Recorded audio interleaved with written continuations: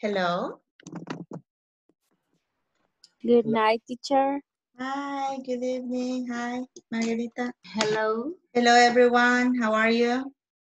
Fine. Hello. Fine. Fine. Thank you. Hello. Good evening.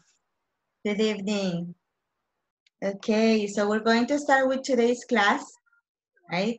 Hello, everyone. Sonia, Regina, Luis. Buenas noches a todos. Todos y todas. So we're going to start the class, right? If you don't have any technical questions, ¿tienen alguna pregunta técnica? ¿Uno de ustedes?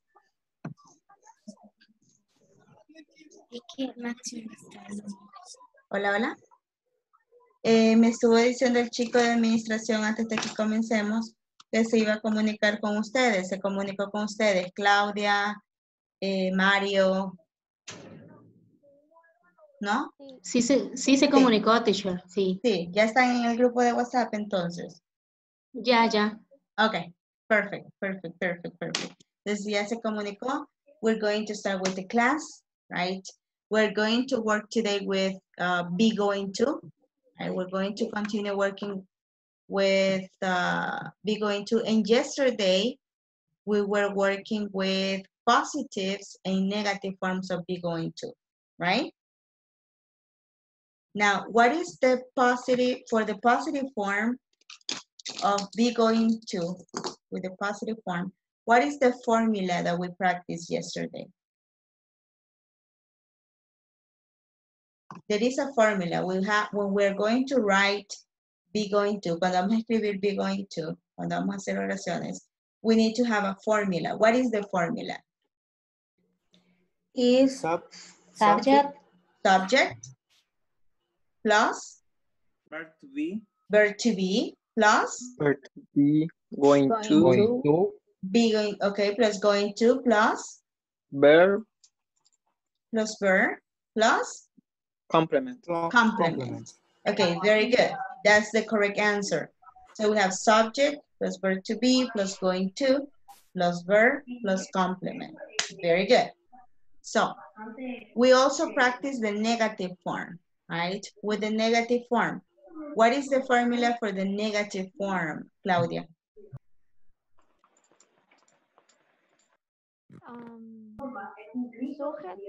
Subject, Subject, subject, verb to be, verb to be, not, plus not, going to, going to, más verb, plus verb, más complement. plus complement. Okay, plus complement. Very good. So yesterday we were working with this part, right? So can you give me an example, Susan, of the positive form of be going to? De los ejemplos que escribieron, from the examples that you write, that you wrote on the platform, right? Pueden leerme algunos. Susan, let's start. Positive form.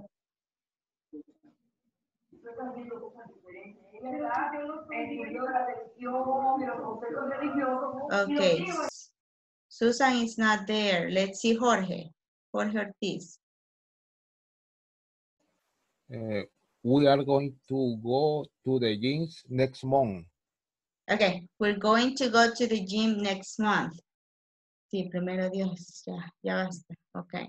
We're going to go to the gym next month. Okay, very good. Tell me another example, Alejandro Rosales. Positive form.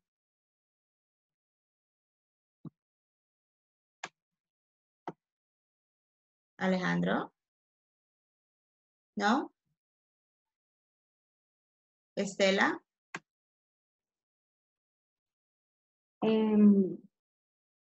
I going to cook a special food on Saturday for my husband.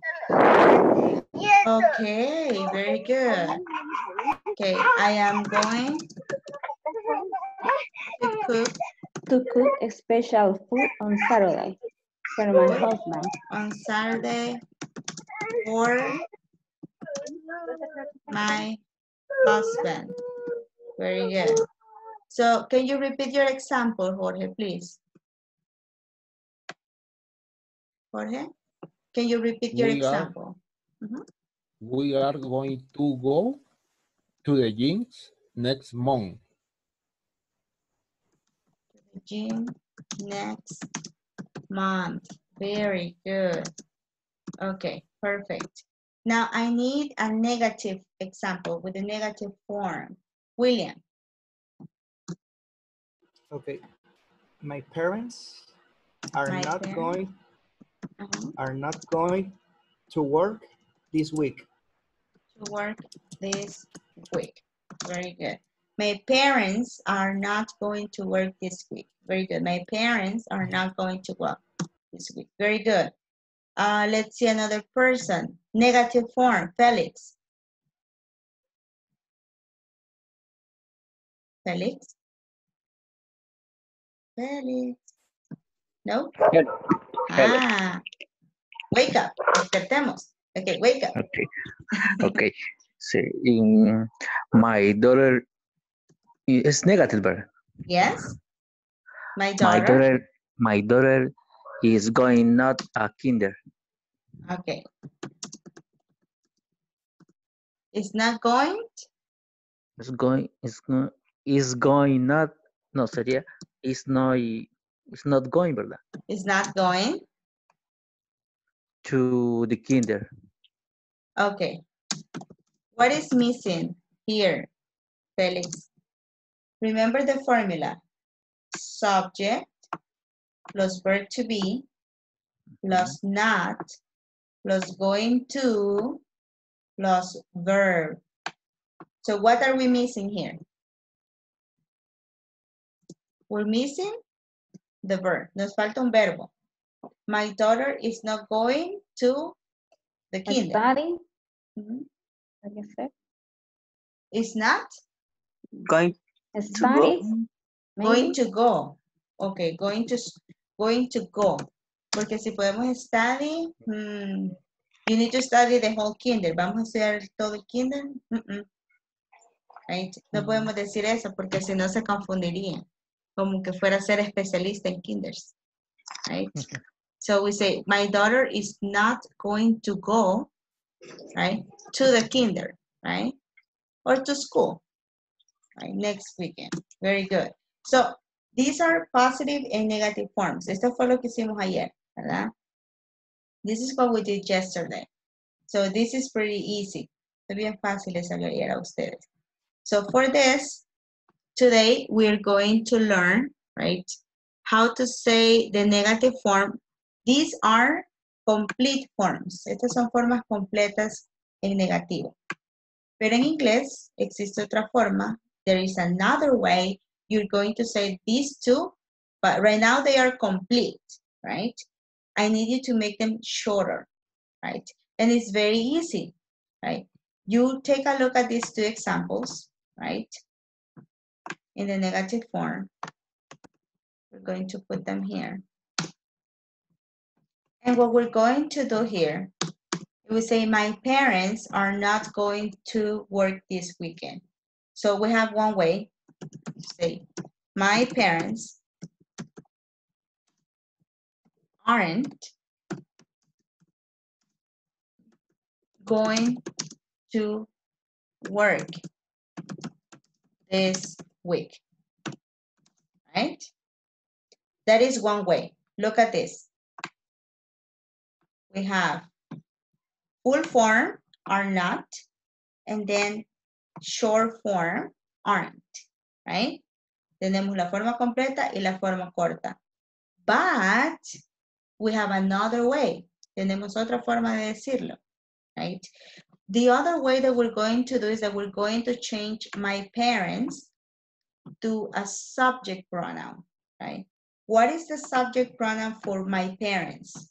If we have I, you, we, they, she, he, what is my parents?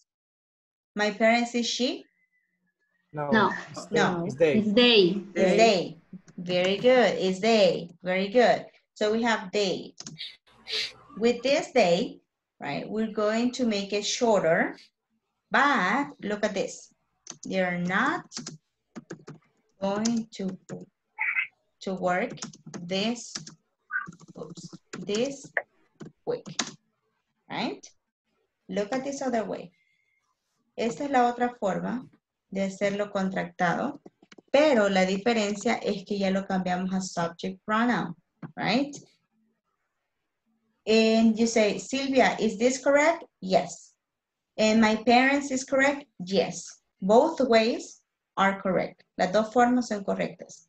Both ways are correct. When we say aren't or are not, right? Okay. ¿Preguntas hasta el momento? ¿Preguntas?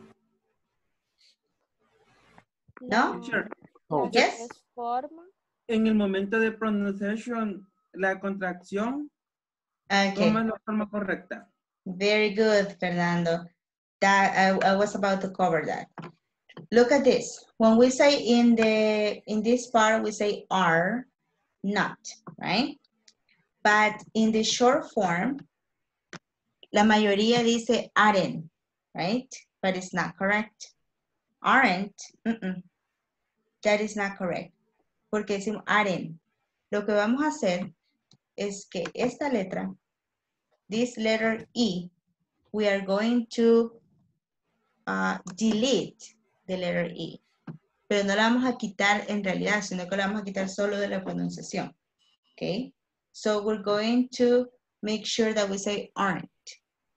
Right? Entonces no pronunciamos esa letra. My parents aren't going to work. And in this part here, they are not going to work. They are not going to work. Tampoco la pronunciamos. Entonces, esta letra está así como el meme, ¿verdad? Está, pero no está. Right? Está en la escritura, pero no está en la pronunciación. They are not, very good, very good. So, my parents aren't going to work, and they are not going to work this weekend. Okay? Is it clear, Fernando? Yes, teacher. Okay, very good. Now, give me a second. Do you have any other questions? No? Yes? Yes, teacher. Yes. Ajá. ¿Cuándo usamos, en el caso del subject, cuándo usamos esa fórmula? Porque en las anteriores sabemos que estamos hablando de nuestros padres, pero la tercera forma ya no dice parents. Entonces, ¿cuándo la podemos utilizar? Very good. That question, or you're going to use that they, right? For example, when you're mentioning this, for example, vamos a hacer como un párrafo. Tenemos un párrafo acá y tenemos en el párrafo, let's make it smaller. Okay. My parents aren't going to work this weekend. They are, for example, we're going to use they, right? Para evitar la repetición. Right? Entonces, para evitar la repetición, my parents aren't going to work this weekend. They are not going to, for example, they are not going to wake up early. Como no van a trabajar, no se van a levantar temprano, ¿verdad? So they are not going to wake up early this week. Estamos siempre hablando de la misma persona. Quiere decir que lo podemos utilizar así, que sabemos a qué se refiere, siempre y cuando estemos hablando de la misma persona, como en un párrafo, o estemos describiendo, por ejemplo, algo, que digamos, Claudia isn't going to work this week. She's not feeling well today, right? She's sick. Entonces ya no tenemos que repetir Claudia, sino que podemos usar un subject pronoun para evitar esa repetición. Porque si decimos my parents, al final terminamos aburridos. ¿Ok? So is it clear? Yes? Yes, teacher. Thank you. Okay, you're welcome. Very good. I like the questions. Very good. Preguntemos. Teacher, sorry. Ajá. Yes?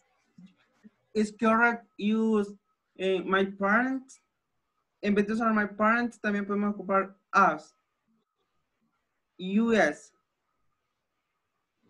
Like this? Like that? Yes. Yes. But this, us, it means, for example, you, Claudia, and I. Eso lo incluye a usted. Entonces no lo puedo utilizar. Porque us viene del pronoun we, nosotros. Nosotros. So, we are not going to work this weekend, right? Entonces no lo podemos utilizar. Ese es el object pronoun de estos dos van juntos. Entonces no podría utilizarlo. Porque cuando Creo usted que solo- dice, ¿sí? Quizá me equivoqué, me confundí, sí sería correcto el we, pero se podría ocupar de esa forma, us, en vez de we. No, you cannot use it. Porque we aquí estamos hablando del sujeto de la oración. And us is the object. Es el objeto de la oración. Entonces estamos hablando ahorita de la posición del sujeto. ¿Quién es el sujeto de la oración? ¿En quién recae la acción de la oración en este caso? Entonces, si usted tiene as, no lo va a utilizar, no podemos utilizar as como un sujeto, sino que como objeto. Ok. ¿Ok? Gracias, teacher. Thank you, Ok. yes. You're welcome. Y después vamos a ver esa parte de los sujetos y objetos en la oración. ¿Ok? No se me preocupen. Right? So, do you have another question? Antes que continuemos. Any questions? No? Are you sure? Yes? Okay, so let's see here. Samuel Villalta, are you there? My daughter is not going to go to the kinder. Okay, very good. So Samuel, can you make the example like this here with my daughter? My daughter. My daughter What is the short form? Isn't. Thank you, Stella. My daughter isn't, right? Isn't going to go to the kinder. Very good. So, Samuel, give me the other example. What is my daughter? My father. No, with the same example. Sigamos el mismo ejemplo. Para que no nos perdamos. My daughter. My daughter. Okay. Samuel, you need to change my daughter to a subject pronoun. In the subject pronouns, we have I, you, she, he, it, we, they. What is my daughter? She. Okay. Is she? Very good. She what? How can you make this construction? She's okay. She's not not going to go to the kinder. Okay, very good.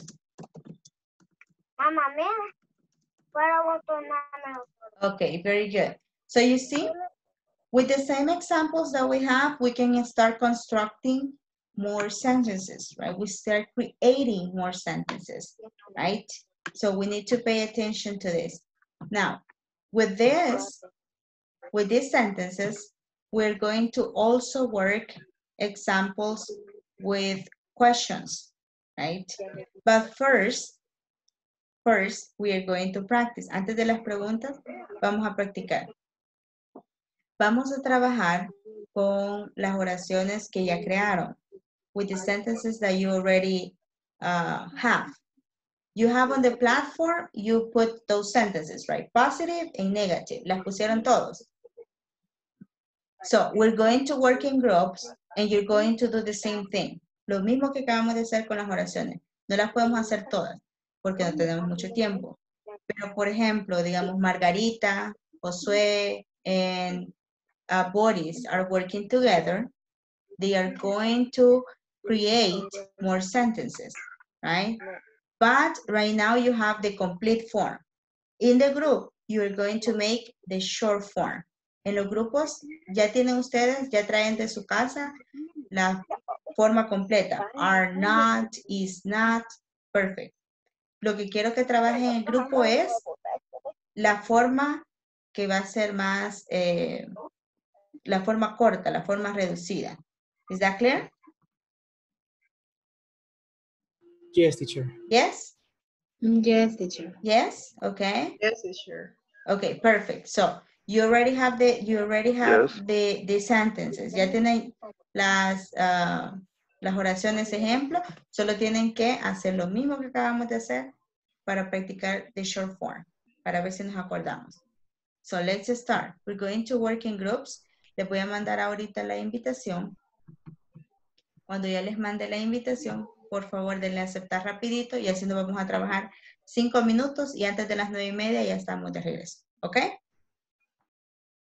Good? Good, teacher. Good, good. Okay, perfect. Let's join the rooms, please. Okay, let's join the groups.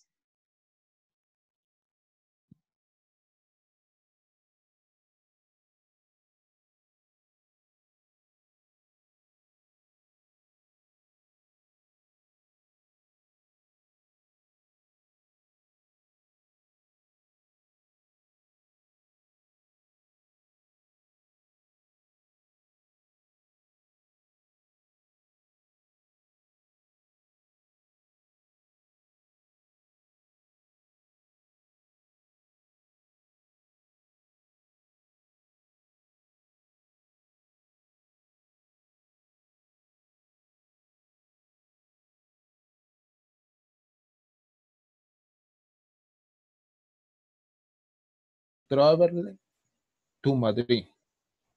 Next, my mother and me aren't going to travel to Madrid.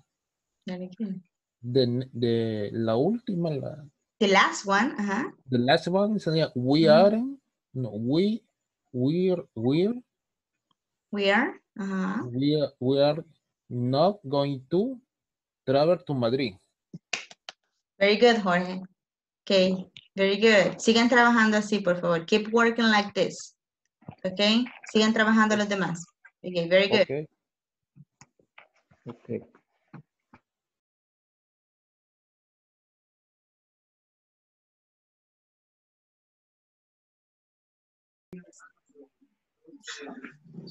Are we working here? Are we practicing? Mario, Sona, Dennis?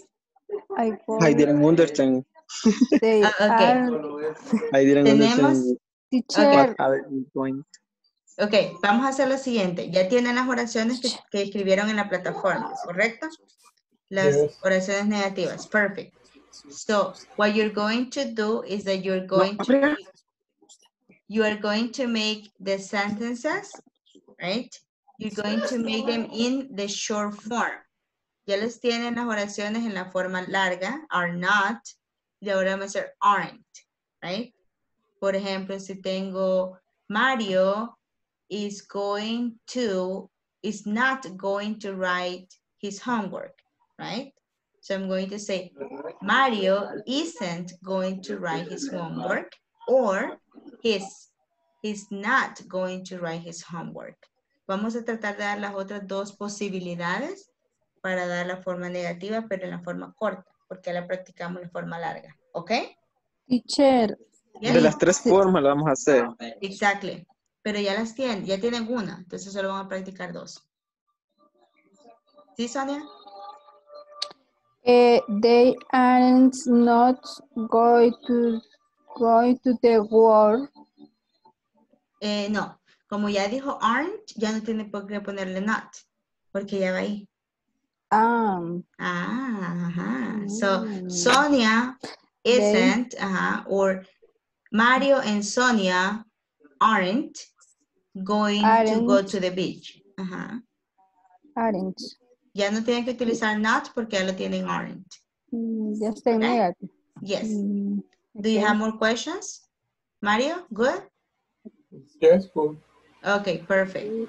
Los voy a dejar un ratito, voy al otro grupo. They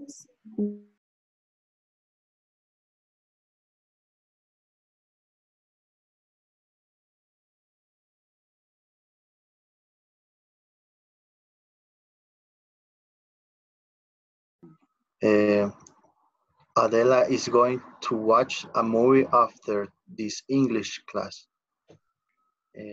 Puede Más, ser, she's going to watch a movie after this English class. sí, considero que sí.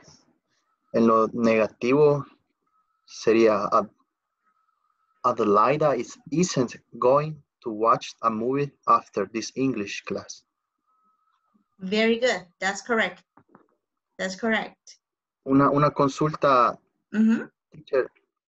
Si queremos, ¿cómo podríamos hacer más abreviada esta frase? Adelaida. Adelaida, en vez de is, podríamos utilizar otro verbo. No. To be. No.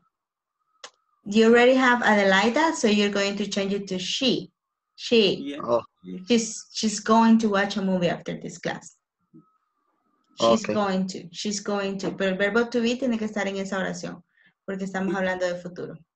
Teacher, I can contract she's. Yes, she's. You can contract that form too. Okay. She's. En vez de decir she is going, so decimos she's going. Exactly. She's going to watch movie after this. Exactly. Okay. Okay. Y, por ejemplo, si lo queremos pasar a modo negativo, sería she isn't going to watch a movie after this English class. Yes, correct. Perfect. Perfect. That's correct. Good. ¿Qué me iba a decir usted, Fernanda? No, que es más difícil quizá la pronunciación con el contract. Yes, it is.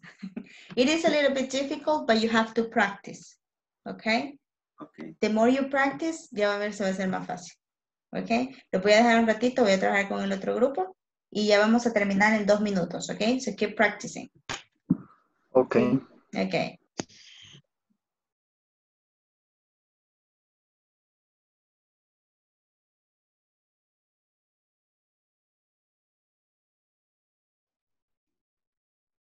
Supermarket. Ok. Entonces la forma corta sería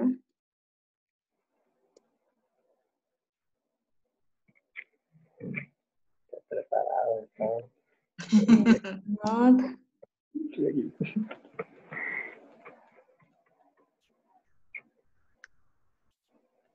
Very good, Estela. Very good. That's perfect. Veo que están trabajando bien, entonces lo voy a dejar un ratito. Ya vamos a terminar en 1 minuto. Okay? Okay, teacher, thank you. You're welcome. Thank you. Sigan trabajando. Great job.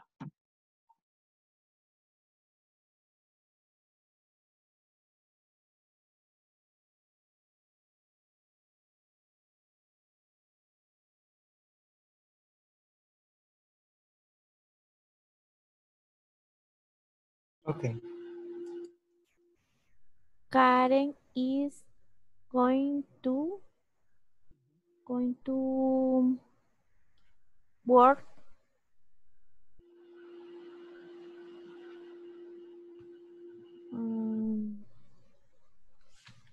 Me faltó algo ahí, ¿verdad? El complemento. El complemento. Ajá. Work. ¿Cómo puedo poner Karen trabajará 5 días? ¿Ah? 5 days De noche. at night. Así sí. Very good. Karen is going. Okay. Going to work. Karen is going to work 5 5 days days? at night. At night. At night. Okay. Very good. At night. Very good. Estamos bien, entonces los dejo un ratito. Ya vamos a terminar. Okay, thank you. You're welcome. Okay, teacher.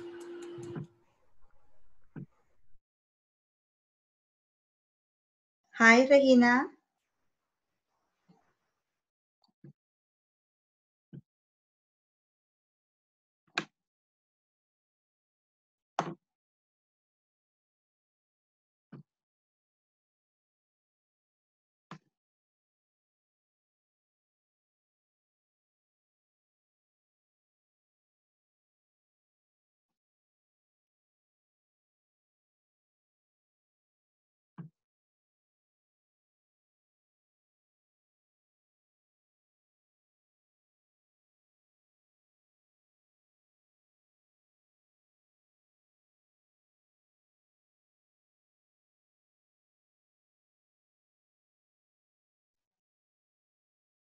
How was the practice?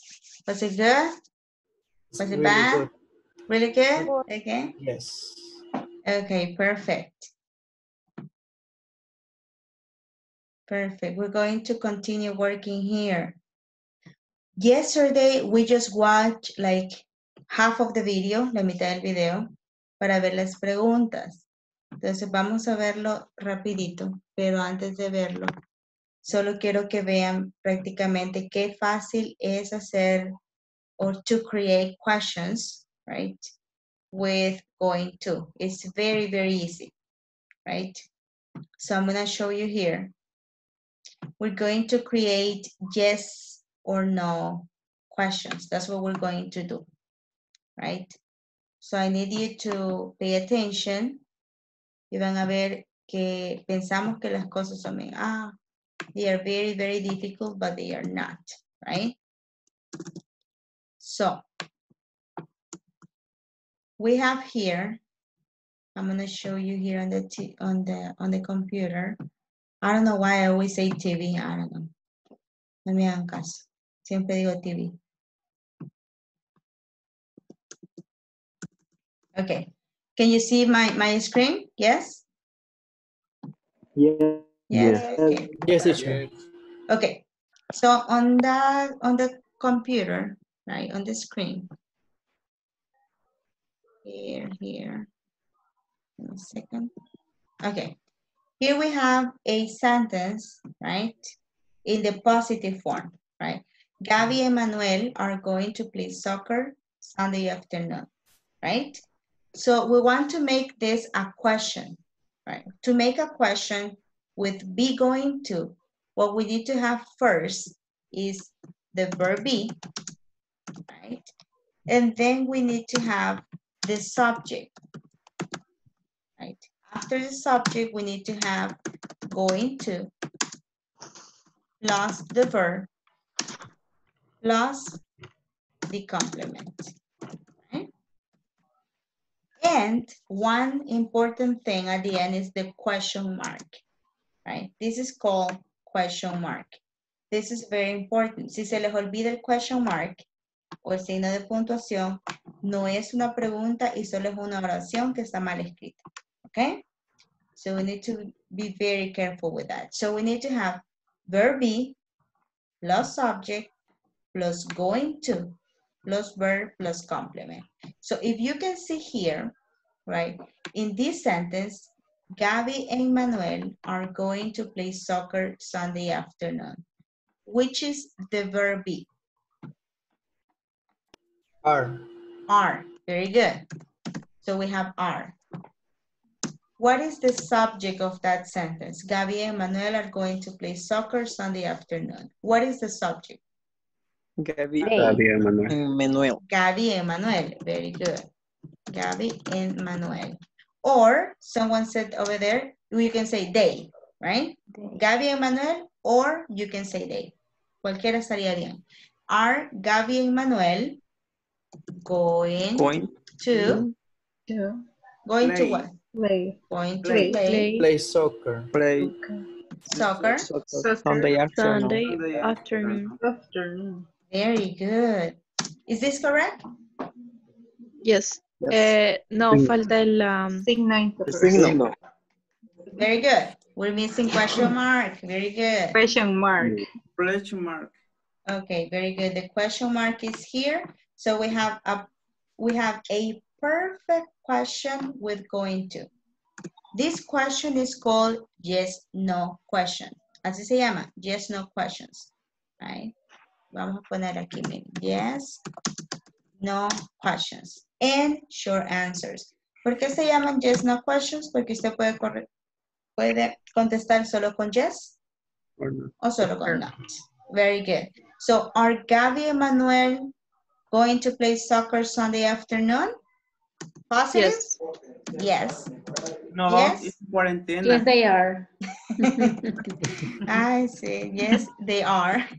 Todos queremos jugar. Yes, they are, right? And what would be the negative form? No, they are. No, they are. They are. No, they They are. aren't. They aren't. Very good. They aren't. Very good. So we have here, look, very easy way. What are we going to do here? Como ya es una short answer, we need to have a short answer here with the constructive form. So we are not going to say are not. We're going to say always aren't. Right? No, they aren't. Y si ven, ya no utilizamos Gaby y Manuel, ya utilizamos they. Right? Are we clear with that? Aunque, aunque en la pregunta utilicemos el nombre completo, por ejemplo, are my parents going to work this week? Yes, they are. No, they aren't. Right? So it's going to be the same. Si tuviéramos, is Ernesto going to buy food tomorrow? Yes, he is, or no, he isn't, right? So we need to be very sure that, or we need to make sure that we change this for the correct subject pronoun, right? Entonces, si ven, lo bonito de acá, de las preguntas, is that you just have to change the position of this. Look, we have Gabby and Manuel, and then we have the subject that is going to change. And then we have are, it goes to the beginning. Prácticamente así se ponen como los X-Men, se traslapan, right? Se traslapan. Eso es lo único. Y la otra cosa que no se les puede olvidar is that at the end you need to have the question mark, right? Si se fijan, ese es el gran truco. Pasamos el verbo to be al inicio y luego ponemos el subject después. El resto de la oración, si se fijan, queda exactamente igual. Right? Okay. Todo eso aquí queda igual, ¿sí? Y al inicio no lleva question mark. No. That is only in Spanish. Very good, Vane. That's a very good question. Only in Spanish we have like this, right?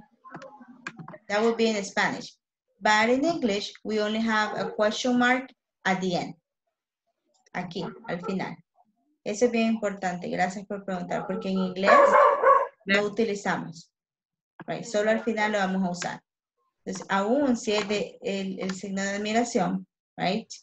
We're going to use it only at the end. No utilizamos al inicio. Is that clear? Yes, it is. Okay, very good. So if you see, we only have a few changes. So we just make the change. Cambiamos la posición de el orden original que tenemos de la oración. Subject, verb, going to, plus verb, plus complement. We just made the change and that's it. Si ven qué fácil es gramática. Yes. Yes, Pretty teacher. easy, pretty easy. Sí. No es easy peasy, very good, easy peasy. Easy peasy, it's not difficult, right?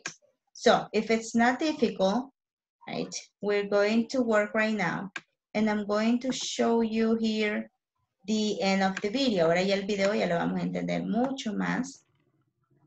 Va a ser más fácil, lo vamos a terminar de ver y vamos a escribir nuestros propios ejemplos. Pongamos atención al video, pay attention to the video, right, that we're going to watch. Teacher, you can off microphones. Yes, please. Siempre tengamos los micrófonos, si no estamos participando hay que dejarlos en mute, todos, ¿verdad? Si no, para evitar sonidos que nos interfieran. Eso siempre es bien importante. Yo les puedo poner mute a todos, pero debería de ser algo que tenemos que estar pendientes, porque si yo les pongo mute, ustedes van a querer hablar y no van a poder. ¿Ok?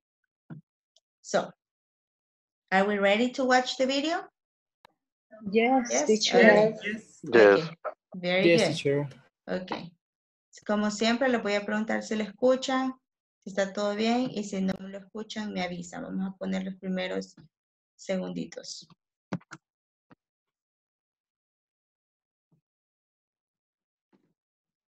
Hi everyone, in this class you'll learn how to ask. Can you listen? Yes. Yes, teacher. Okay, very good. Okay, so let me make sure. Because yesterday we practiced the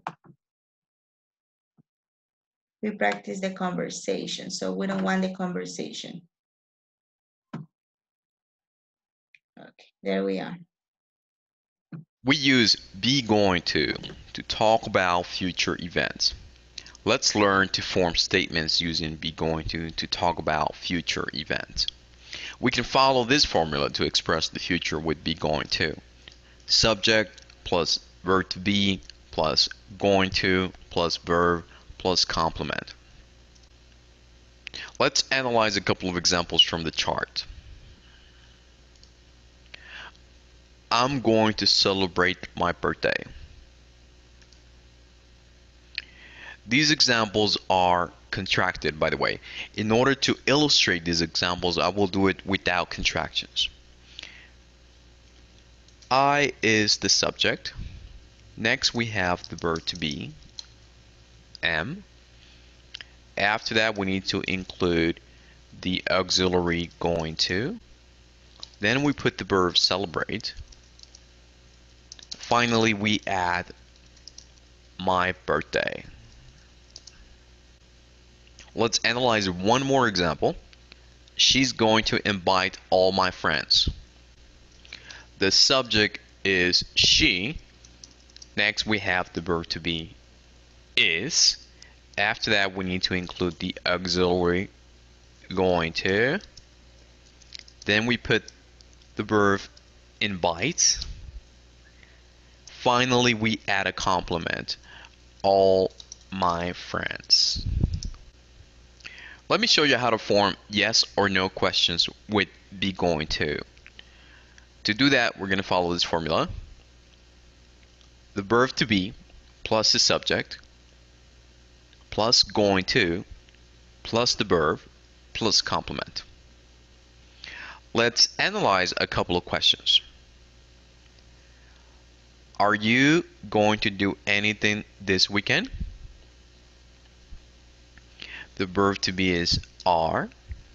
Next, we have the subject, you. After that, we need to include the auxiliary going to. Then we put the verb do. Finally, we add a complement. Anything this weekend. And we put a question mark at the end. These are yes or no questions. So to answer them, it's quite simple. Just like you see on the examples towards the right hand side of the chart. Yes, I am. No, I'm not. Yes, she is. No, she isn't. Yes, they are. No, they aren't. Our next example. I'll choose the last question on the chart. Are the waiters going to sing to you? The verb to be is are. The subject is the waiters. After that, we need to include the auxiliary going to. Then we put the verb sing. Finally, we add a complement to you. And a question mark at the end. Now it's your turn to practice making statements and yes or no questions using be going to. Think about your plans for the weekend and write them down. Do as many examples as you can. After you finish this activity, share your work in our discussion forum.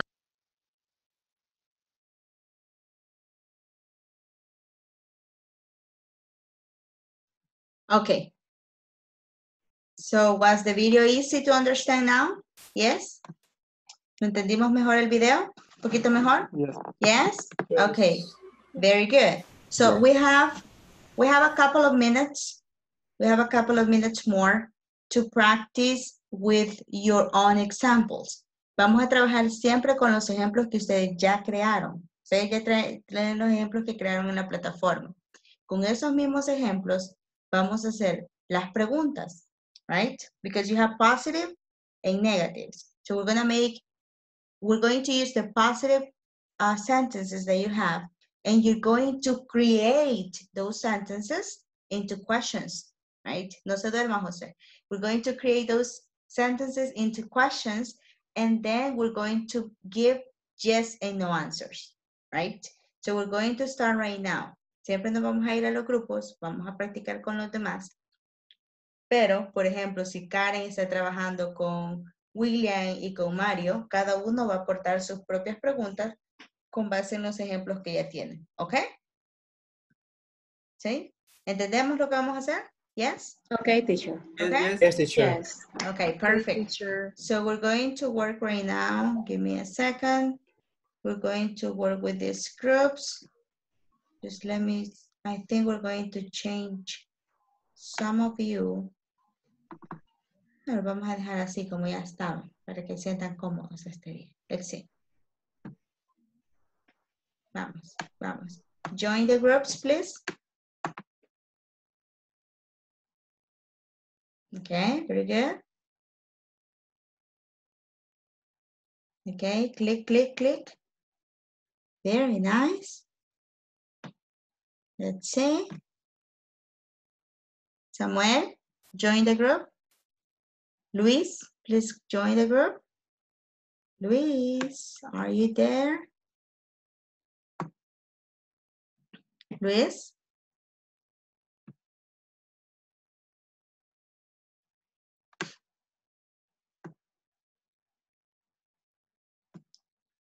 Luis, are you there? Okay, good. Let's go.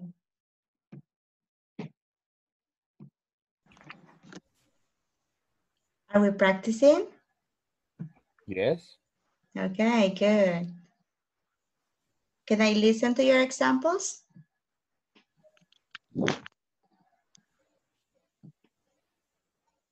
¿Puedo escuchar sus ejemplos? Can I listen Okay. to your examples? Ah, los estás My, creando todavía. Ok. no, Ahorita lo estoy creando. vaya, mis ejemplos son estos. Are they going to go to the gyms next month? Second is, are they going to travel to Madrid? Uh-huh. And what is the answer for that, Jorge? Short answers. Yes, yes, they are. Uh-huh. No, no, they aren't. Wonderful. Correct. That's correct. Jorge, please help Felix and Patty to finish the activity. Okay? Very good. Terminen, Okay. sigan, y yo sigo revisando los otros grupos. Bye. Bye. Bye. Okay, bye.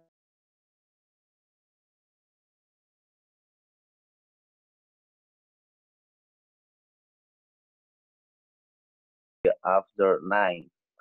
Entonces sería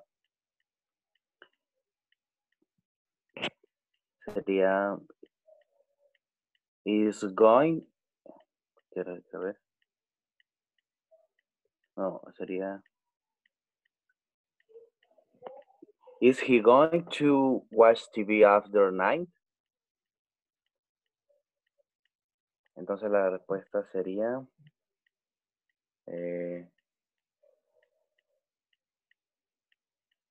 yes, he is. Not he is. No, he isn't. Perfect, Jose. Perfect. Perfect. Let's just practice. After. After. After night. Dígalo así con propiedad. After. Okay. After. Okay, very good. Perfect. Sigan trabajando. Keep working. Okay? Thank you. You're welcome. Sigan trabajando.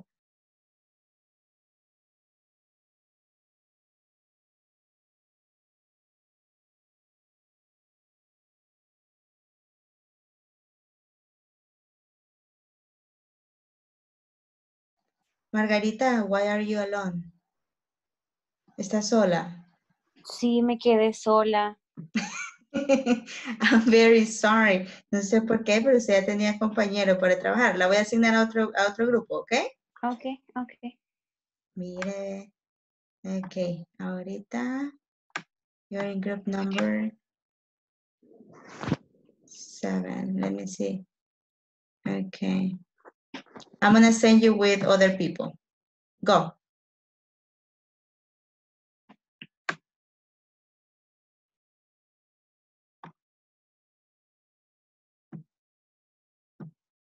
Ok. Entonces estamos en el ejemplo de El de I'm compañero not ahí. going to the church that's next month. Entonces ahí sería I going to the church next month. correcto. Ahora el question. Es am I not going? No, eso sería am I, ¿verdad? Going. Mm-hmm. And I'm going. I'm going. Es am I going to the church next month. Very good. That's good. Am I going to the church next month? Very good. Recuérdense que estamos utilizando las oraciones positivas que hicieron, positive sentences, and we're using them to create the questions. Okay? So, okay, teacher. Very good. Very good. Continue. Samuel, Alejandro, very good. Continue working. Thank you. Thank you. You're welcome.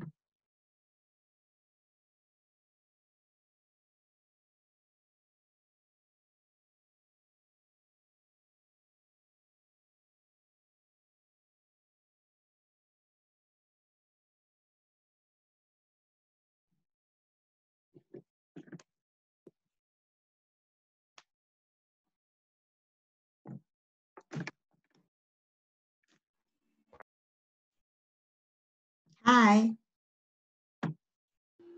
Hi. Hello. Hi, hello. Hi. Saben que se me había olvidado comentarles que cuando hacemos los grupos son alrededor de 8 o 9 grupos que se crean. Entonces no puedo ir a todos los grupos en el momento que practicamos, ¿verdad? Entonces no crean que dejo olvidadas a los grupos. Los grupos que no visité en la primera ronda son los que visité en esta segunda ronda, ¿ok? Y así sucesivamente. Entonces no crean que los olvido. Por ejemplo, esa vez no visité a Claudia, que estaba con William en el anterior, ¿verdad? Entonces, para que no se se olvidó y ya no vino, ¿verdad? Se me había olvidado hacerles ese comentario, pero para que no piensen que me olvido de ustedes, ¿ok? Ok. Entonces, porque son como 30,000, no, son 9 grupos que faltan, entonces hay que verlos a todos y entonces hay que turnarnos, right? Okay, so we are about to finish, right? So after this practice, we have 2 things that we're going to do. Ahora, ayer y hoy trabajamos gramática, vamos a seguir mañana también con más. Pero tenemos que trabajar otras skills, otras habilidades que tenemos que desarrollar. Entonces, para eso, nos vamos a ir a la plataforma. Entonces, no lo vamos a trabajar hoy, pero es algo que tienen que trabajar ustedes mañana. En la plataforma, there is one practice that is called knowledge check, right? Can you please read this part, Mario? Instructions. Mario? Josué, are you there? Está borroso, no lo puedo leer. Oh, okay. Josué, can you read this? Me. Okay, yes, go. Go ahead. Instructions. Instruction. Listen to the interview. What are these people going to do? Okay, very good. What are these people going to do? Esta actividad es evaluación. Es knowledge check y dice aquí 33%. ¿Ok? De su nota final. Okay. Entonces, ¿qué es lo que vamos a hacer? The conversation is about this interviewer. This is the interviewer. And he's interviewing Michelle, Kevin, Robert, and Jane. So he's going to ask them what they are going to do. Right? So you are going to click here. In the audio, you're going to click here. Good evening. I'm Al Rivers with KXQ News Radio. I'm talking. Okay, did you listen to the audio? Yes? Yes. Okay, perfect. Yes. Entonces está bien el audio ahí. ¿Qué van a hacer en su casa? Lo van a escuchar el audio, pero vamos a hacer algo. No lo vamos a escuchar una vez y vamos a contestar. No. Lo que necesito que hagan es que practiquen. You're going to practice, practice, practice. Vamos a escuchar el audio la primera vez sin hacer nada. Vamos a tratar de entender lo que dice el audio. No lo vamos a entender al 100%, so don't worry, okay? We're going to practice and we're going to see some words, algunas palabras. Okay. Entonces lo vamos a escuchar una vez, 2 veces, 3 veces, las veces que sean necesarias para que nosotros podamos responder a esas preguntas. For example, says Michelle is going to, y tenemos varias opciones. Le damos clic a una opción y cuando tenemos a la opción que le queremos responder, ya hemos respondido las 4 preguntas, 4 questions, vamos a dar clic en submit, ¿ok? A ustedes no les va a aparecer el botón de show answers, solo a mí. Ustedes tienen aquí submit y de ahí le va a aparecer la respuesta. Ustedes lo van a escuchar las veces que sea necesario para poder responder. If you do that, we're going to practice listening. Vamos a estar practicando comprensión auditiva del inglés. Eso es lo que tenemos que hacer. No lo vamos a hacer a la carrera porque es una de las habilidades que cuesta bastante en inglés. La segunda habilidad que vamos a practicar es esta. Es decir, lesson objective. Claudia, can you read this part? Okay. By the end of the class, you will learn how to sound natural when talking about future plans. By, eso no sé cómo se pronuncia. Reducing. Reducing. No veo ya. Going to. Okay. Going to. Very good. ¿Qué vamos a hacer? Hasta el momento hemos practicado going to como la forma completa. Pero para escribir está bien. Así tiene que ser. Pero en esta vez vamos a practicar speaking and pronunciation.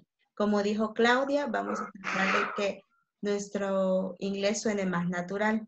Entonces, este video se trata acerca de pronunciar going to, solo esta parte, como gonna, right? Entonces, Sylvia is gonna go to sleep after the class. Sylvia is going to go to sleep after class, right? Entonces, eso es lo que quiero que practiquen. Con las oraciones que ustedes ya crearon, van a ir cambiando la pronunciación de going to a gonna. Okay, pero primero tienen que ver el video. Entonces, para mañana tienen prácticamente dos tareas, digámoslo tareas, pero no tareas, 2 prácticas que hacer. Listening and speaking. Right? No van a escribir nada porque ya tienen cómo van a practicar. Right? So you're going to practice listening and speaking. Recuérdense que el listening es bien importante porque es evaluación. Right? This is practice. Entonces, para la evaluación tiene que estar terminada. Teacher, I have a question. Yes? Yes, go ahead. ¿Cuál es su pregunta? Quería preguntar. El going to y el gonna. El gonna que no es para una forma formal. No. Tenemos un problema en inglés que a veces uno decimos que es formal e informal. Y no, de hecho se dice en inglés que uno es prescriptivo y el otro es descriptivo. El prescriptivo que es todo lo que tiene que ver con gramática. Todo lo que tiene que estar bien escrito, bien hecho. ¿Okay? Y el descriptivo es lo que utilizamos para hablar. Entonces, no quiere decir que esté mal hablado. No quiere decir que sea informal. Sino que es la forma que ustedes lo pueden decir al momento de hablar y no hay ningún problema. Le van a entender en inglés. Entonces, usted lo puede utilizar, lo puede utilizar en su trabajo, lo puede utilizar en la oficina. Yo lo utilizo cuando doy clases en manera presencial con mis compañeros de trabajo, entonces no hay ningún problema. Entonces, la forma prescriptiva del inglés es la gramática, como la forma correcta, y la forma descriptiva es como lo hablamos. Entonces, ¿Cómo? Algo así he visto también, pero con el wanna. Wanna, exacto. Es lo mismo. The reduction of going to and reduction of want to. Exacto. Es lo mismo. Es lo mismo. Very, very good. Pero es para sonar más naturales. para hablar de forma más natural y que ya nos vayan entendiendo American people, ¿verdad? Las personas americanas. Ok, entonces tenemos 2 tareas para mañana. Listening and pronunciation. Okay. Pónganle atención al listening, es bien importante que se saquen un 20 para ganarse ese 33%. ¿Ok? Now, Teacher, yes. teacher, en la misma plataforma vamos a ir contestando lo que vayamos escuchando. Yes. Si se fijan acá, les voy a hacer una demostración de nuevo. Vamos a ver. Okay. We're gonna go back. Give me a second. Okay, we have the knowledge check here. ¿Cómo lo vamos a responder? Después que ustedes han leído ya la instrucción que Claudia leyó, ¿verdad? Pues ya se me puso lento el internet. Como ya son las 15, ya se puso la. Ok. Tenemos la instrucción que leyeron acá. Listen to the interview. What are these people going to do? Luego le va a dar clic acá y va a escuchar el audio, como ya lo escuchamos todos. Good evening. I'm Al Rivers with Es lo mismo que van a escuchar ustedes. Cuando ya lo han escuchado, muchas veces, las veces que sea necesario, ustedes van a ir acá. Yo ahorita le voy a dar así, random, a cualquiera. The gym. Michelle is going to the gym. Kevin is going to listen to the music. Roberto is going to work at home. Jane is going to go to a party, right? Ya cuando les ha contestado, le va a dar clic en submit. Le da clic en submit y como yo, mire, ve, que tengo buena suerte. Tengo 8% de 33. Entonces salí mal. Solo tengo una pregunta buena. Right? Pues eso es lo que no queremos con ustedes. Queremos que ustedes salgan bien y que escuchen bastantes veces el audio. Cuando usted ya le ha dado submit y ya tiene su respuesta, ya con lo que saque, tiene que darle next y seguir con la siguiente actividad. ¿Ok? Okay. Good? Teacher, You're welcome. Yes? En the lesson 1.5, ¿qué vamos a hacer? With the lesson 1.5, the only thing that you have to do is to practice. Vamos a practicar. Esta es para practicar el uso, como en vez de decir going to, vamos a decir gonna. Eso es todo. Pero no hay que escribir ninguna. No hay que escribir oración. No vamos a escribir, sino que en esta sí quiero que en uno se van a enfocar en el listening y en este en el speaking. Ya tienen las oraciones que crearon, ¿verdad? Oraciones, preguntas, negativas, positivas. Entonces, en esas lo que vamos a hacer es marcar tal vez con un highlighter, con un marcador. Agarramos un marcador y marcamos going to y eso es lo que vamos a hacer es practicar la pronunciación de gonna para sonar más natural. Entonces, mañana, cuando ustedes me den sus ejemplos, siempre vamos a decir gonna. ¿Ok? Nadie va a decir going to, porque todos ya hemos practicado gonna. ¿Ok? Entonces no vamos a escribir nada para mañana, porque ya tenemos 2 skills que necesito que se enfoquen. ¿Ok? Yes, teacher. Thank you. You're welcome. ¿Tienen alguna otra pregunta? No, teacher. No? No? No, teacher. No, teacher. Okay, perfect. So it was nice seeing you today, guys. I hope you have a beautiful night, right? Rest and practice tomorrow. Okay, you're welcome. Bye-bye. Thank you, teacher. Bye, Bye. teacher. Bye. Take care. Teacher. Bye, teacher. Bye-bye. Take care. Good night.